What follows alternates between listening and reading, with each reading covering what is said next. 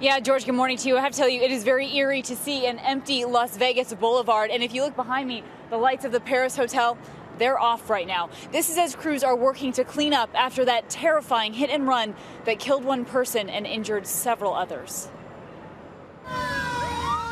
Overnight, a horrifying scene on the Las Vegas Strip. She accelerated again and just kept mowing everyone down.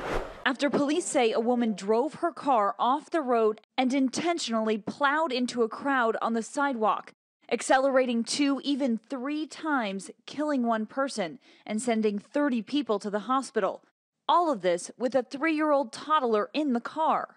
It looked like she wasn't even trying to stop the car. She had both of her hands on the wheel and was looking straight forward. It was just before 7 p.m. Sunday night. Like, oh my God, what is going on? You know, this is Las Vegas. You know, this is Christmas.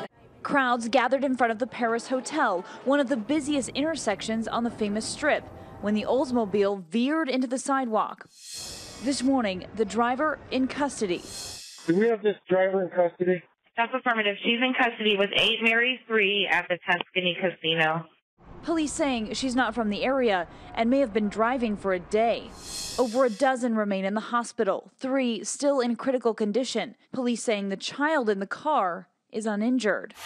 Why? Just why us? Why did this happen? And what really happened?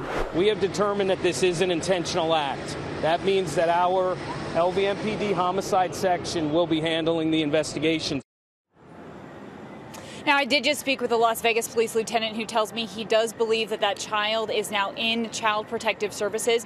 He also told me they have several cameras in the area, so they are right now combing through that footage. They also plan to reopen Las Vegas Boulevard as soon as they can. George? Well, the big question, why? Okay, Kana, thanks very much.